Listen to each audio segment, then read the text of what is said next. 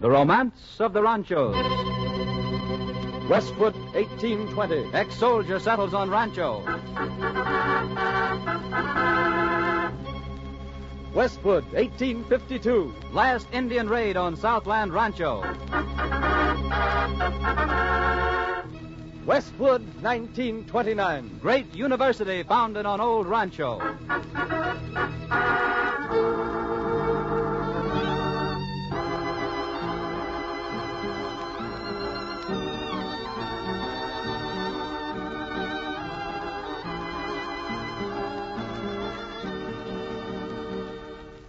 The Title Insurance and Trust Company of Los Angeles presents The Romance of the Ranchos, a weekly dramatization of the colorful and romantic history of our Southern California. Each week, our wandering vaquero, Frank Graham, returns to tell the facts about a part of the Southland rich in the romance of the Ranchos.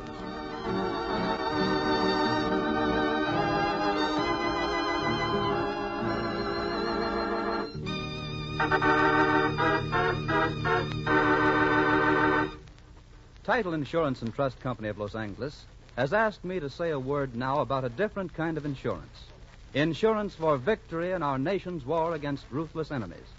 Your purchases of United States defense bonds and stamps constitute a form of insurance that will provide protection against loss of possessions more valuable than property or life itself.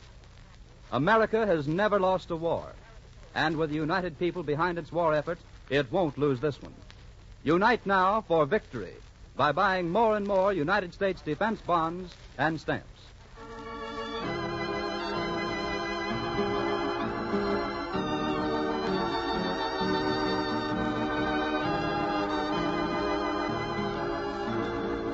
And now here to tell us the story is our wandering vaquero, Frank Graham.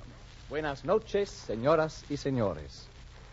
First, I want to call your attention to a change in time for this program. Starting next week, The Romance of the Ranchos will come to you an hour and a half earlier at 6 o'clock on Wednesday. That's 6 o'clock next Wednesday evening and every Wednesday evening thereafter. Make a note of it, will you? And now, tonight, we're going to trace the romantic history of that part of our Southland around the communities of Westwood Hills, Westwood Village, Holmby Hills, and Bel Air. This land was once the great Rancho San Jose de Buenos Ayres, a region rich in the romance of the Ranchos.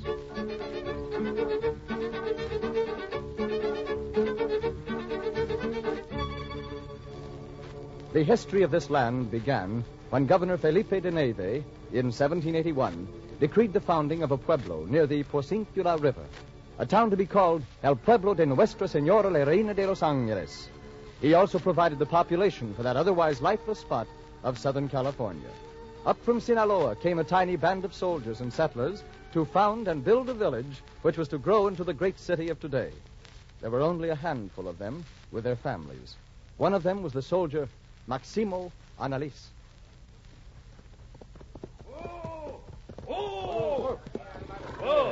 So this is it. See, mi amigo. This is the site.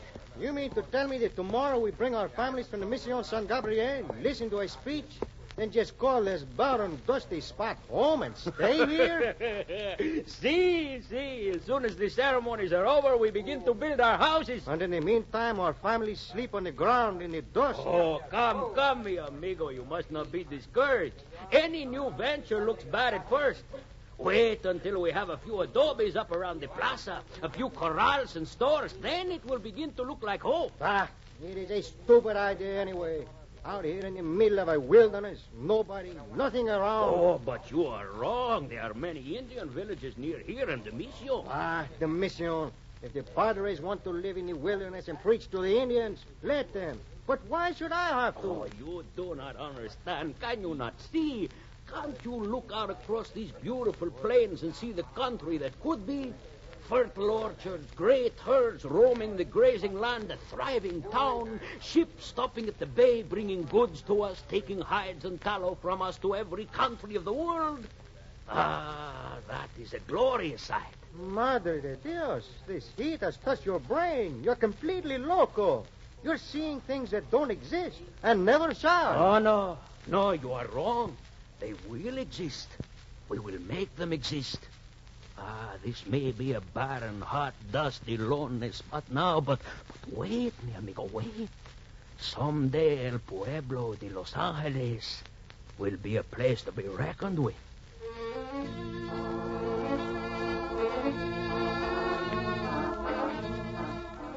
The prediction of Maximo Alanis was to come true many years after his death. Slowly, the little pueblo grew, but those early years were full of hardship, and there were some who could not weather them. One of these was Senora Alanis. After her death, Maximo lived on in the little house in the pueblo. For several years more, he carried on his duties as a soldier in the fast-growing Pueblo de Los Angeles. But age was creeping up on him, and one day he was called to see the captain who had just come from Monterey.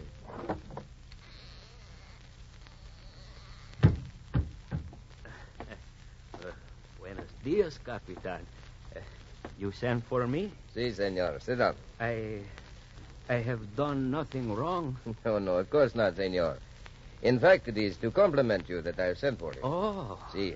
You have been a soldier here for many years, have you not? Oh, a trifle, see, some 30 years. And your service to your country has been unexcelled. Gracias. I have tried to do my best. But, senor, are you not a little tired of the army? Tired? Si. You are not getting any younger, you know. And most of our men feel that they have done their duty when they reach your age. I know. You mean I'm getting too old? Useless. Not at all. A man with your vast experience is always needed. But you have served more than enough time to entitle you to a pension. Pension? You wish to pension me off? No, Alanis. Do not jump at conclusions. As long as you wish to remain in the service, you will be welcome. Senor Capitan, you wish to discharge me, pension me off like an old horse. I have outlived my usefulness. Oh, Alanis, stop it. I am doing nothing of the kind. I did not mean to hurt your feelings by what I said. I thought you would be happy. Happy? To be discarded as too old? Once and for all, I am not trying to discard you as too old. You are not too old. You may remain a soldier for another 30 years if you wish. Gracias. But most of your comrades in arms have asked for pensions after that many years. But you go on serving and asking nothing. See, why shouldn't I? I am happy. But, Alanis, after so many years of faithful work, you deserve some rest and some reward. Reward? See, the government wishes to reward you for your fine work. And you do not wish to take it? But a pension, is that a reward? See, most men think so. And that is the spirit it is given in. The government frees you from work, pays you 8 pesos a month, and you have nothing to worry about for the rest of your life. Nothing to worry about. What would I do with myself? No work to do. 8 pesos to live on, and what would I do? How would I fill up the days? Oh, you would find plenty to do once you got used to it. Besides, there will be the land to take care of. Land? What land? Oh, I did not tell you? No. Well, beside the pension, you are entitled to a square league of public land anywhere you choose. Oh. See, on it you keep your cattle, build a house, become a ranchero. Just like Sergeant Verdugo and Dominguez and all the others. So you see there will be plenty to do. You have a new life before you as a great ranchero. The government wishes to do this for me? See, it is no more than right after the fine service you have rendered. Oh, Senor Capitan, I'm overwhelmed. It is too much. I thought... Oh, I'm sorry, Capitan. I thought you were trying to get rid of me. Oh, no, senor. No, we shall be sorry to lose you. But I'm sure that you'll go on serving your country as a great ranchero.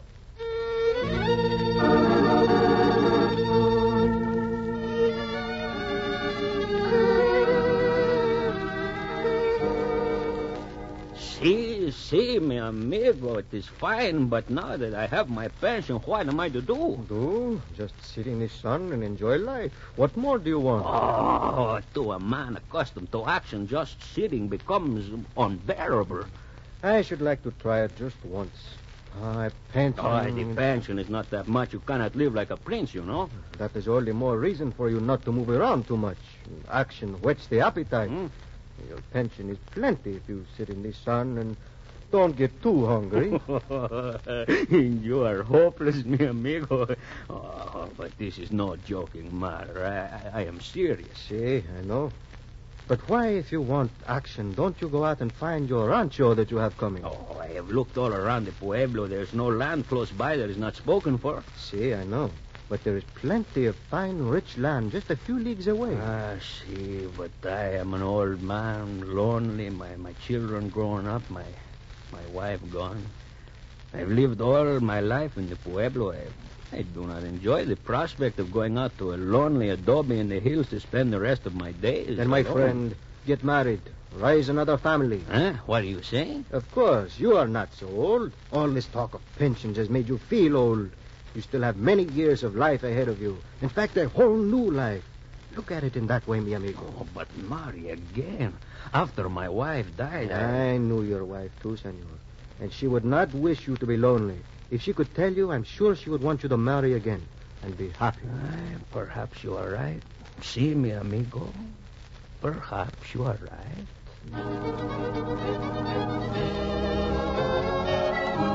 And so Massimo Alanis did not close his lonely heart to romance, and presently he found the love and comfort he sought. On February 2nd, 1818, at the Mission San Gabriel, he and Senorita Juana Reyes were married, and the old soldier started a new life and a new family. For a time, they made their home in the adobe of Senora Alanis, which stood on the land east of Alameda Street, near the Los Angeles River. But soon, disaster threatened. Massimo, look at it, coming up to the very foundation. Do not worry, mi querida. As soon as I have these few clothes packed, we shall get away to the hill. We shall be safe. See, but our home, it will be swept away in the flood. And our lovely orchards, they are ruined, and our cattle drowned. See, we shall not be able to save much. But what are we to do? I don't know, except that we shall not come back here. These spring rains would flood us out every year. I must find a home for us, a home that will be safe. But where, Maximo? Oh, I do not know, but I still have a parcel of land coming from the government. And now, mi querida, I must find it and claim it.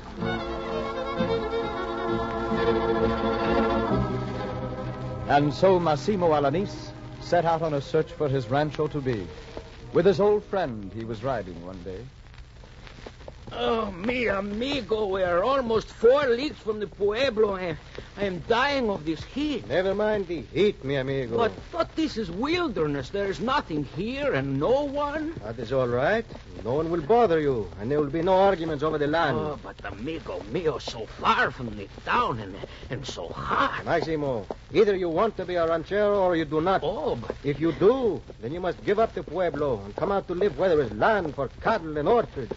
If you do not, then stay in the pueblo and be content. No, if you were not my friend, I should be angry with you, but since you are my friend, you are right.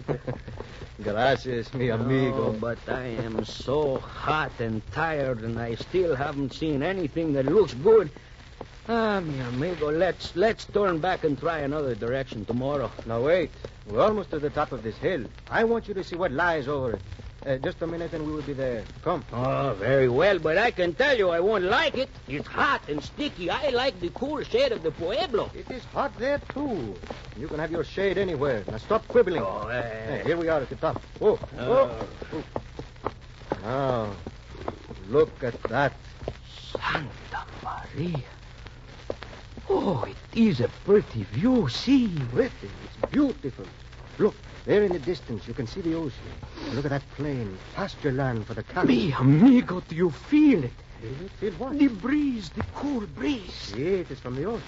It is like that all the time. Even when it is hottest in the pueblo, the breeze from the ocean is cool. Oh, it is like heaven. I feel refreshed already. Forget the temperature, mi amigo. Look at this land. It will make a wonderful rancho. See, it will. You like it? Oh, of course. Did you not want me to like it? See, but you have hardly even looked at it. Oh, I do not have to look at it, mi amigo. I can feel it. Any place that has cool breezes like this is wonderful. I shall take it. I shall live here. Because of the breeze? See. And I shall call my rancho San Jose de Buenos Ayres. Saint Joseph of the pleasant breezes.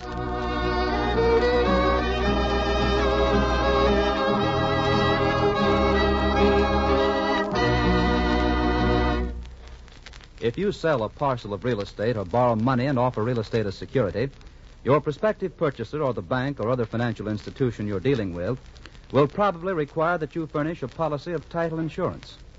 When you buy real estate or make a loan secured by it, you have every reason to insist on receiving the same protection, and here's why. Let us suppose that you're buying a parcel of land from John Jones, and that you have a complete record title of the land from the original United States patent down to the present owner, revealing no defect in the title of any of the previous owners. Now, suppose that one of the deeds in this chain of title had been forged, or that one of the owners had been a minor who could not legally give a good deed, or that one of the deeds had been issued on behalf of a corporation by an officer who had not been legally authorized to do so, or that one of the owners who gave the deed was actually married and his wife did not join in its execution. These are some of the matters constituting possible title defects, which even the most careful examination of records might not reveal. And yet any one of them might jeopardize the title you're acquiring. A policy of title insurance from the Title Insurance and Trust Company of Los Angeles will protect you against these defects.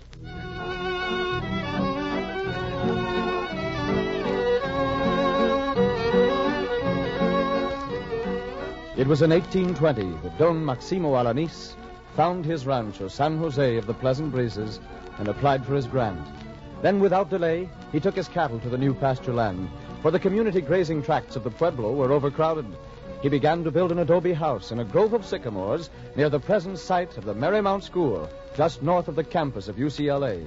By spring, it was finished, and he loaded his family into a rumbling carreta and started on the journey to their new home. A distance of some 13 miles, it takes a matter of minutes today.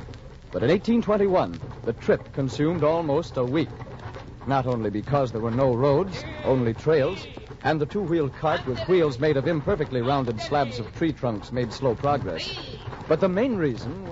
Massimo, there is a house. See, it is the home of Don Manuel. Bueno, we've been traveling all of 2 hours. I'm tired. Carita, you mean we should stop? Si, de seguro. Oh, but I do not like Don Manuel. I know, Massimo, but we cannot pass them by. You know that? He would never get over the insult. But why must we stop at every house all the way to the rancho, whether we like the people or not? Now, Massimo, you know as well as I that it would be a breach of custom if we did not. Oh. They are probably all prepared for us. Food and music and everything. See, and we shall have to go through another fiesta. We have been away from home 2 days, and already we have been to 3 fiestas. See? And this will be another. And they will want us to stay 2-3 days. At best, we will not get away until morning. What is the difference, mi querido? I am anxious to get to our new home. A few days will not make a difference. There is plenty of time. See, of course, mi carita. It is not a question of time, but I am hot. I want to get to the cool breezes of the rancho. We shall get there soon enough, mi querido. After 3 or 4 more days. And fiestas.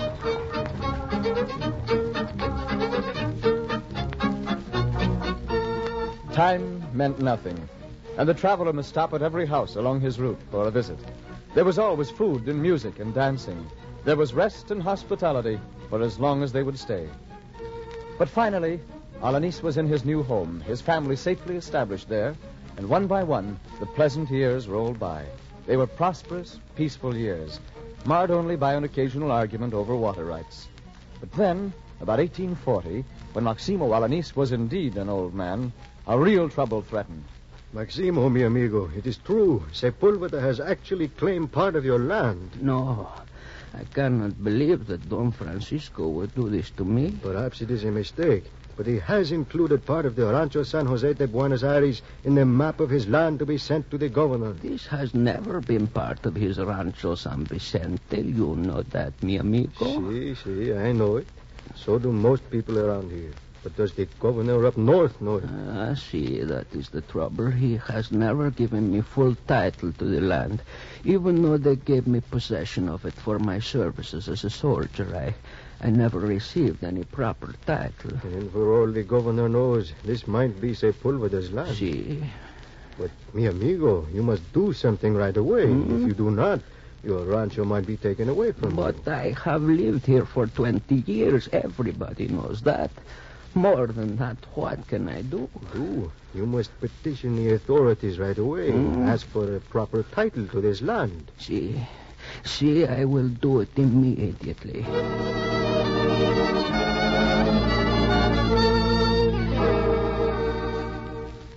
Most excellent Comandante General of this Department of California, Don Manuel Michel Torena. I, Jose Massimo Alanis, a citizen of the town of Rosario and a resident in this city for a trifle of 60 years, come before your excellency praying in the following terms. Most excellent sir, will your excellency pardon my lack of words and boldness? I was given possession of my land, the Ranchos. Massimo Alanis petitioned the governor for proper title to the Ranchos de Buenos Ayres. To his aid came many prominent citizens of the pueblo to swear that it was truly his land. Among them were Antonio Maria Lugo, Vicente Sanchez, Agustin Machado, Anastasio Avila. Which has compelled me to come before your excellency with this petition. I trust in the power and authority of your excellency to grant me this title to the property, and I swear I am without malice. I cannot sign my name. God and Liberty, Los Angeles, February 3rd, 1843. Massimo Alanis. Who kisses your feet?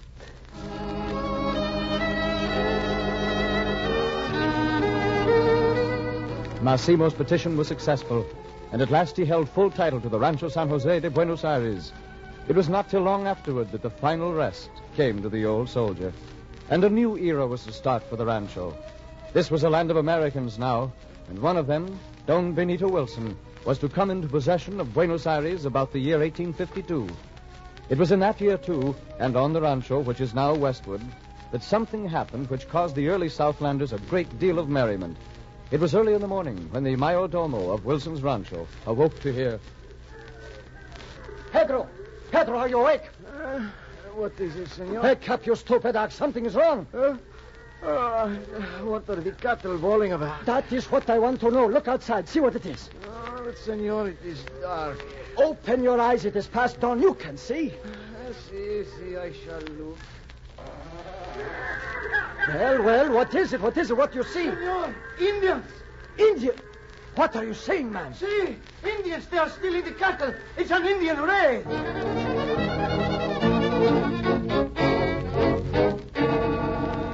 An Indian raid? Impossible. This is 1852, man. We haven't had an Indian raid in this section for years. No, Senor Wilson. But this is one. They were Mojaves. They come through Pass at Cahuenga. They stole 500 head of your cattle. We chased them. They came through Cahuenga? But then they crossed several other ranchos to get to Buenos Aires. See? And they didn't steal any cattle anywhere else? No, Don Benito. Only yours. Well, that means they deliberately went out of their way to steal my cattle. Maybe. But why? Haven't I always been their friend? Haven't I gone out of my way to help them? Spent my good time and energy acting as Indian agent just to help them? See, they call you stepfather of the Indians. And then they do this to me. Maybe Why? because you are their friend. They do not like to steal from strangers, eh? After all I've done, why, if I ever catch them... Senor, you are angry with him? You said... Never mind what I said. For once in my life, I'm angry at them. If I can lay my hands on them, I'll cut out their hearts. Don Benito. I mean it. And I will catch them. Gather them in right away. After all I've done for them, they do this to me. Don Benito chased the mischievous Mojaves across the mountains, but in vain. That is what made the incident even more of a joke to the townspeople of Los Angeles, seeing good-hearted old Don Benito hot on the trail of some of his beloved Indians, really angry for once in his life. But that was the last Indian raid on the Rancho. And now, under American influence, its phenomenal growth began. In 1884, John Wolfskill bought the Rancho San Jose de Buenos Aires for something over $40,000. 3 years later, after the Santa Fe Railroad came through, he was approached by a man. Mr. Wolfskill, I represent the Los Angeles and Santa Monica Land and Water Company. Ever heard of us? No, I haven't. Well, you will hear lots about it. We're organized to start a new town right around here. We'd be interested in buying your land. That is, if you don't want too much for it. Well, I'm not particularly interested in selling. I'd probably ask a pretty good price. How about, say, $100 an acre? What? $100? Why, man, that'd come to almost $450,000. Yep. If that ain't enough, well, I could see my associates. Holy mackerel. $450,000. Hey, Mr. Wolfskill, don't you feel well?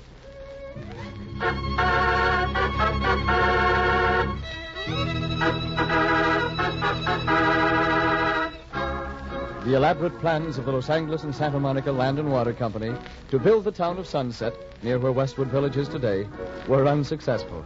And Buenos Ayres remained a rancho until about 1919, when Arthur Letts, founder of the Broadway department store in Los Angeles, bought it and started subdivision of the first unit of the area, Holmby Hills. Later, the Jans Investment Company handled the development of the land into the present beautiful communities. Then, in 1929, a portion of this property was chosen as the site of the great new University of California at Los Angeles. With the huge institution of learning came business and homes. And in the 12 years since then, the area with its communities of Westwood Village, Westwood Hills, Holmby Hills, and Bel Air have completed as phenomenal a growth as any in fast-growing California. From a grain field in 1919 to an area with almost 24,000 inhabitants and many millions of dollars worth of building investments, such is the story of modern progress on Massimo Aldinice's Rancho San Jose de Buenos Aires. And such is the romance of the Ranchos.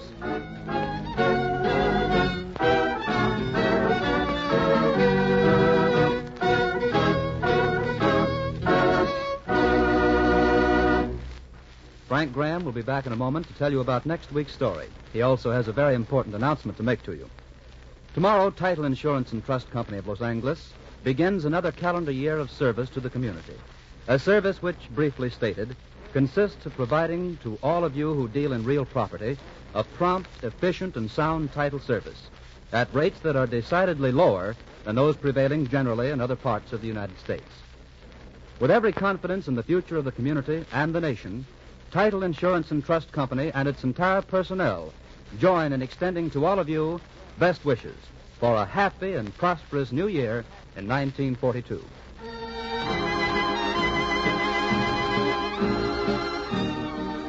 What's the story for next week, Frank? Next week, we're going to tell the romantic love story of a young American, Joseph Chapman, and the beautiful young senorita who saved his life.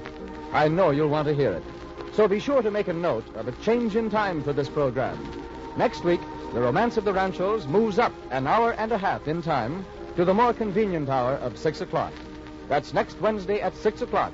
Romance of the Ranchos will come back to you with the story of Joseph Chapman. So until then, this is your wandering vaquero, Frank Graham, extending my best wishes for the coming years to each one of you. Feliz Año Nuevo.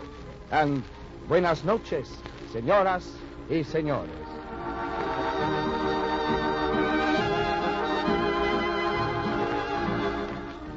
The Romance of the Ranchos, a presentation of the Title Insurance and Trust Company of Los Angeles, featuring Frank Graham as the wandering vaquero, is dramatized by John Dunkel and produced by Ted Bliss, with special music arranged by Irwin Yo. Remember, next week, Romance of the Ranchos comes to you at a new time, 6 o'clock on Wednesday, 1 hour and a half earlier. Bob Lamont speaking and bidding you good night. This is the Columbia Broadcasting System.